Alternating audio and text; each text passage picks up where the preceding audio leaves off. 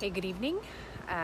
As usual, I've been inspired to do this video as a result of a recent transaction I've been overseeing with some buyer clients of mine.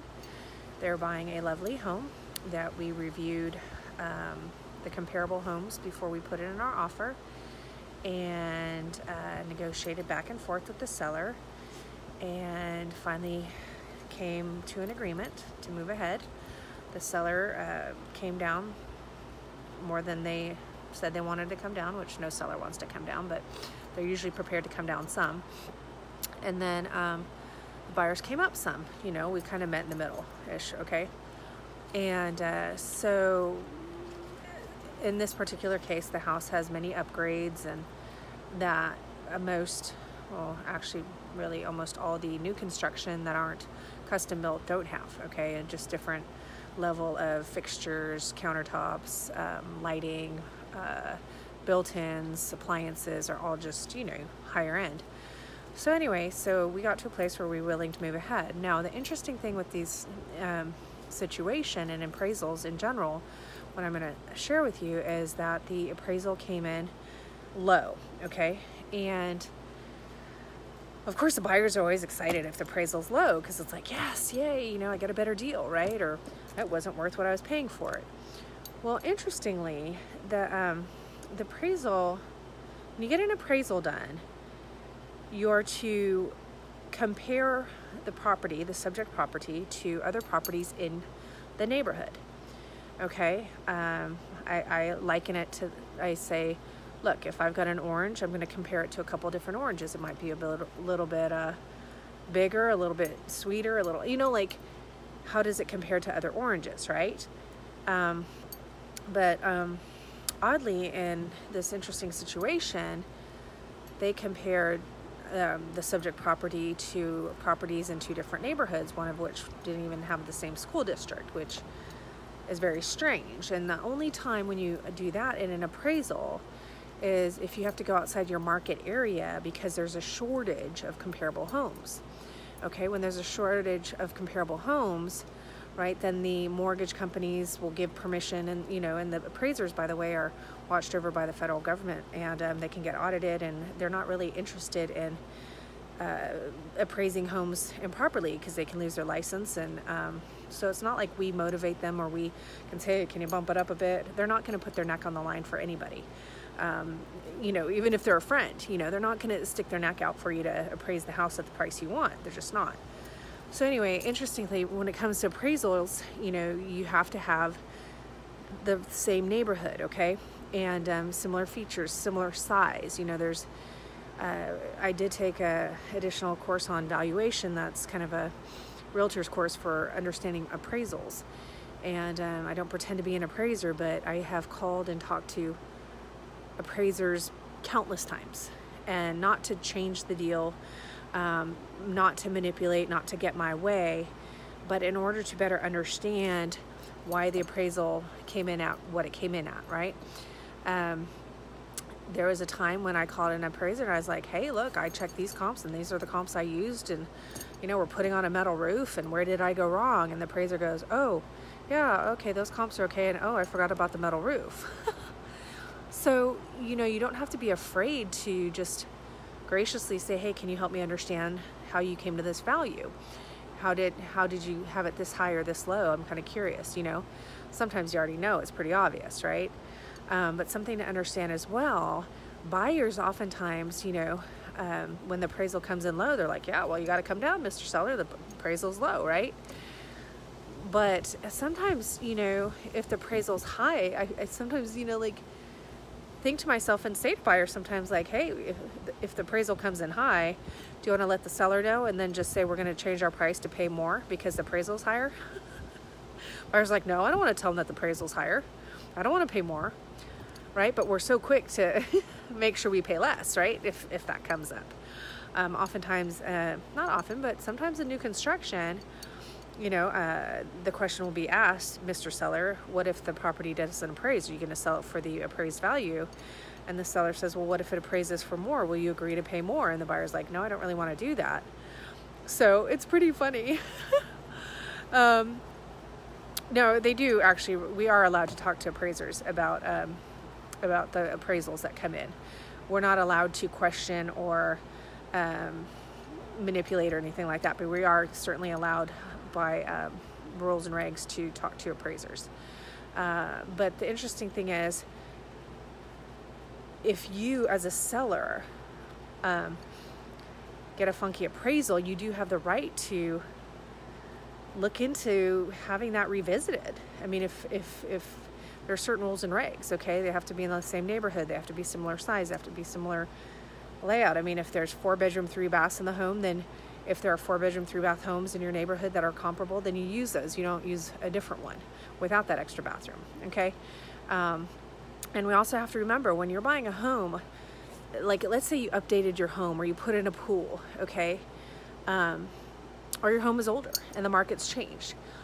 All because you put in 50 grand of updates or upgrades, okay? That does not equate an additional $50,000 on your sales price. Sometimes it does. Maybe it does. Maybe the market changed, or maybe your home was old, you got a good deal on your home and the market shifted and you're able to get that 50 grand out. But some of the things that I learned in the valuation class is, let's say you put in a $30,000, $40,000 pool. Well, it might only have they'll give you $10,000 on that, on your value of your home, okay, compared to other homes. Okay, they're not going to give you the full 40 grand that you spent to put that pool in. Sometimes if you have an additional bath, back when I was studying, it was like $5,000 per additional full bath, okay, of value. How close are private appraisers to county tax assessors? You know, Ryan, it varies from neighborhood to neighborhood and locations of where you live.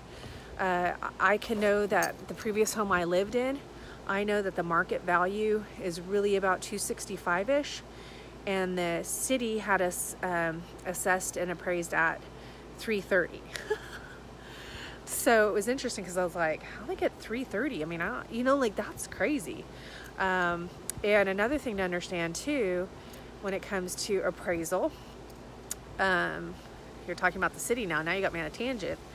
There was a situation where there was a house taxed here, and this is not appraisal like buying a house appraisal. I'm talking about appraisal to deal with tax issues, meaning how do you contest your taxes. Okay, I had a client whose house was next door to mine, and it was like the county had it at $300,000, and it was a total wreck. I mean, like the air conditioner was messed up. It was like never upgraded or updated. I mean, it was a total mess.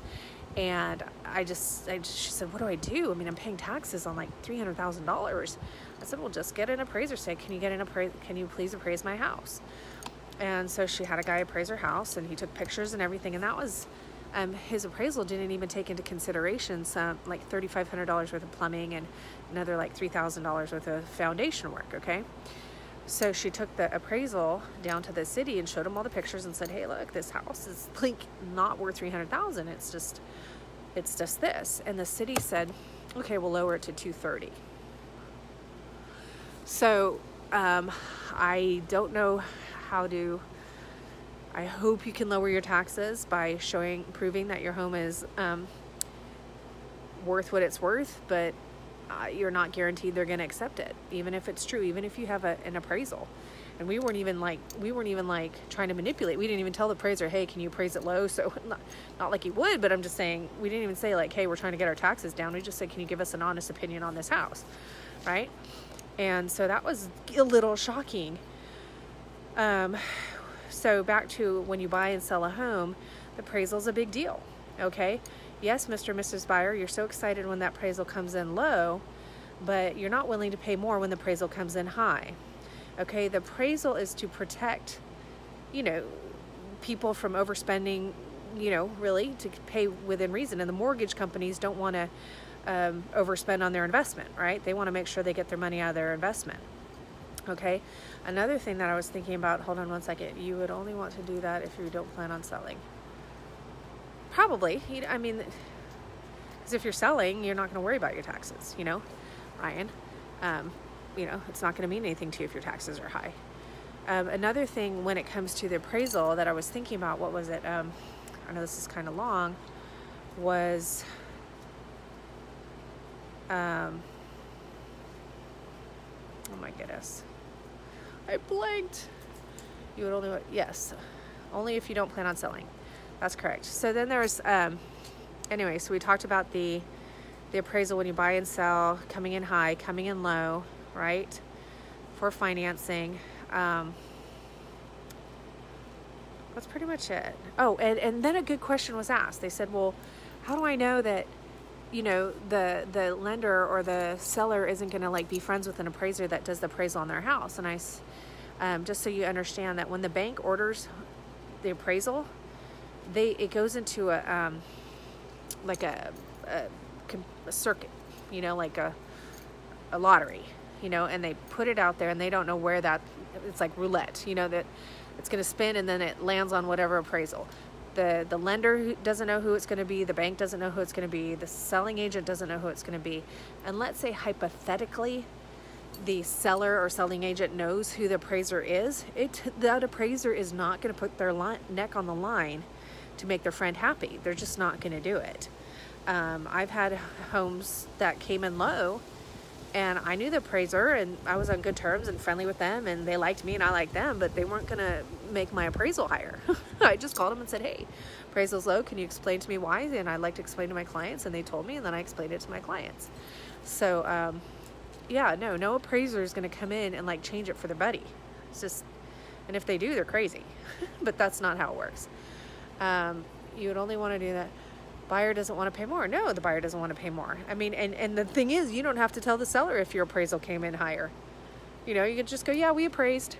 You don't say, oh yeah, we appraised for 2-4. I just had one come in like, let's see, 15 grand more. 15 grand more. I had one come in at 15 grand more. No, were we going to tell the seller? Definitely not. We're not going to tell the seller. I had one, you know, I told my client that one came in low. I said, you better be prepared to cover your closing costs if it comes in low. And sure enough, it came in low. I didn't think it would come in that low, but it did. But I told my clients to be prepared for it. Yeah. So, anyway, it's unfortunate. You know, if an appraisal is off, you know, in the sense that, you know, when you see an appraiser, saying, okay, you're orange, I'm comparing it to an apple over here and a pear over here, when you've got like a whole bag of oranges next to you, and you're going, why are you comparing me to those? I'm not an apple or a pear, you know, like I'm an orange, you know. And it's just like, what do? You know, like, hopefully you have a good agent who's gonna say, yeah, this is not right, this is not how this is supposed to go. That's like basic 101 understanding evaluation, that you stay in your neighborhood, right? That's number one. Okay, so and you stay within a certain size and certain features. So anyway, hopefully that was helpful. Have a great night. That was long, but there's a lot of information.